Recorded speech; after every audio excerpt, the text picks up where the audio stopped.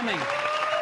During Steve Jobs' reign at Apple, the creed was think different. Now with Tim Cook in control, different also applies to management style. Unlike Jobs' cash hoarding habits, Cook plans to return $130 billion to shareholders through dividends and stock buybacks, and acquisitions are on the rise. But at the same time, product innovations have slowed. The sheer size of Apple may have made thinking different a difficult task. I think that Apple has lost a lot of its innovative character. I don't see how they can really capture this again.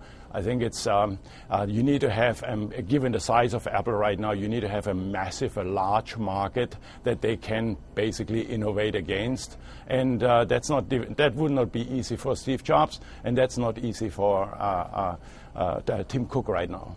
Although Cook has given few clues about any new products, recent speculation is focused on an internet-connected watch, personal health applications, even a digital wallet. Analysts say whatever Apple is preparing, they will be high-end with brand recognition front and center. Apple offers luxury goods and is a luxury brand.